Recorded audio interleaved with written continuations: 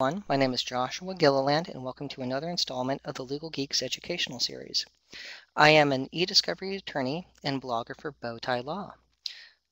Today, we're focusing on a topic that's caused attorneys stress, law students confusion, and judges the occasional headache, and that topic is hearsay.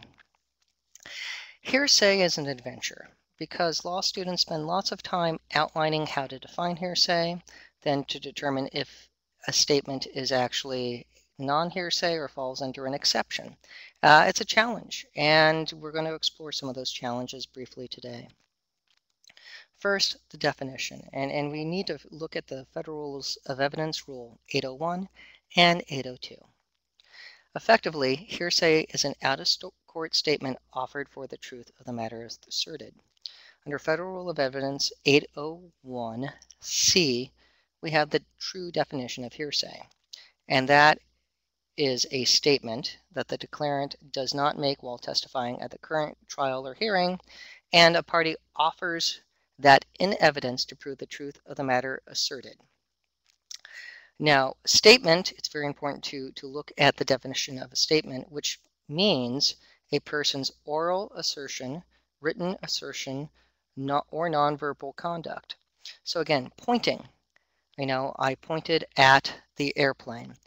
Things like that would show a physical movement to communicate something could fall under hearsay. It's very important to not forget Federal Rule of Evidence 802. Hearsay is not admissible unless any of the following provides otherwise: a federal statute, the rules of evidence, or other rules from the Supreme Court of the United States. California, as in addition to the other 50 states, have their own definitions of the hearsay rule. Some mirror the federal rules exactly, and some have their own spins on them. California Evidence Code Section 1200 defines hearsay evidence as evidence of a statement that was made other than by a witness while testifying at the hearing, and that is offered to prove the truth of the matter stated. Slightly different, but it's designed to have the same intent. And as with the federal rules, except as provided by law, hearsay evidence is inadmissible. Because we want people to be in court. We want to be able to look at a record. We want the trier of fact to be able to weigh the validity of the individual and the truthfulness of the statement. And when it's from outside of a court hearing, you lose that.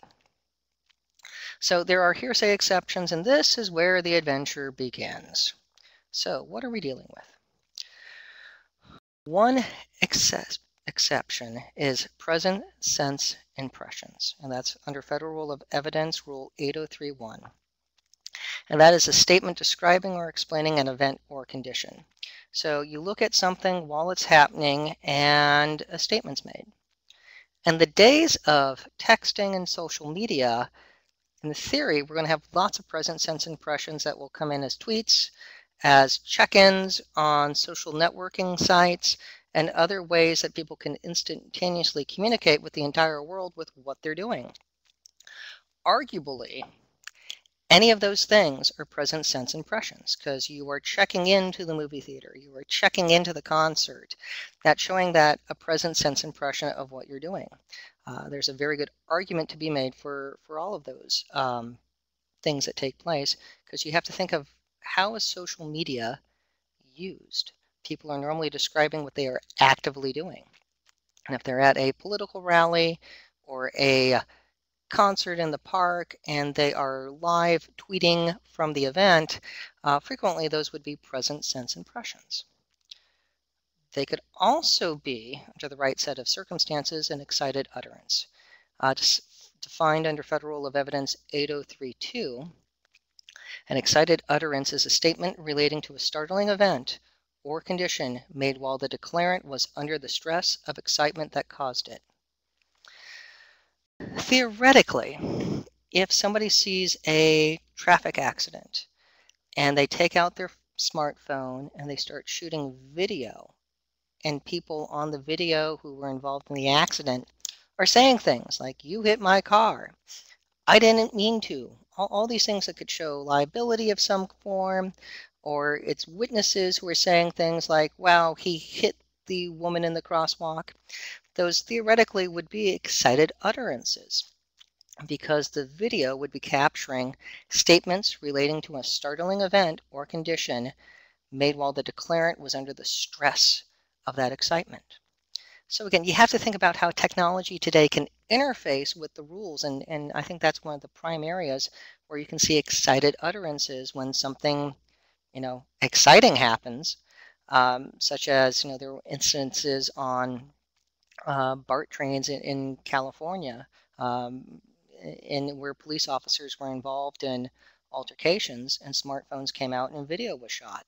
So, excited utterances of the witnesses could be at issue. You could have party admissions of the people who were actually involved. But again, it's very important to think about the rules and how they relate to digital evidence that can capture events as they are happening live. A very popular one is then existing mental, emotional, or physical condition. That's under Rule 803.3. And these are statements relating to a declarant's then existing state of mind. This could be very broad. This could be motive, intent, plan.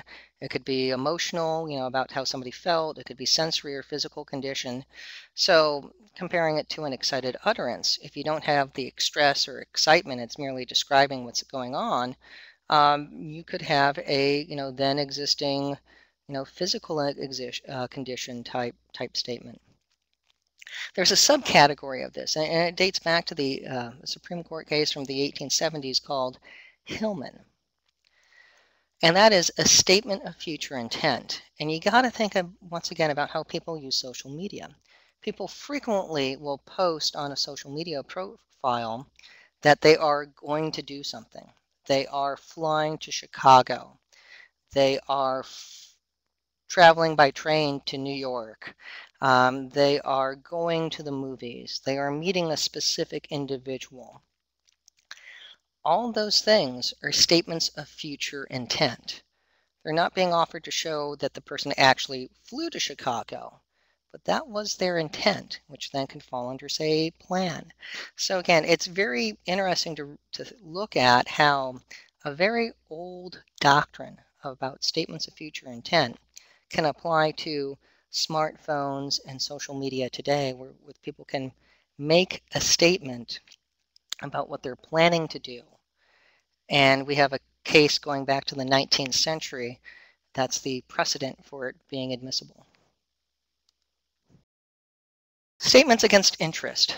A statement that can expose a declarant to civil or criminal liability could be admissible as a statement against interest. Very common in criminal type cases, also perhaps some civil cases as well, where people admit things over text or a Facebook status message that could later get them into trouble. We also have what will probably be the most common form of exception in business litigation, and that's the business records rule. Records of a regularly conducted activity. Now you have to meet all the letter of the requirement that this was something that was regularly conducted. It's not that people just took notes when they wanted to, but there was an actual policy in place on how they did things. That could relate to when information, say, either posted online at specific times. Great arguments that could be made for how businesses, or perhaps maybe even some, colleges and other institutions regularly publish information, regularly make notes of things, regularly file reports. Very, very interesting to look at. And when you're dealing with records managers, and authenticating and information coming in, I think this is an important one to not forget. There are many other hearsay exceptions as well. We have official records and writings by public employees. We have past recollection recorded. You have statements for the purpose of medical treatment. You have reputation of somebody in the community. You have dying declarations. You have co-conspirator statements, and there are others out there as well. You really have to look at case law and other statutes within a state if there's anything else. But this is a pretty good list of all the common ones. So with that concludes today's post. But it's, again, remember, we have rules of evidence that go back 200 years, and we have products that people use today to communicate. And frequently, those are all statements. Those are assertions of information saying what they are going to do, what they did, or what they just saw. All of that would be hearsay. And there are different exceptions that can be used to make those statements admissible. Thank you all, and have a wonderful day.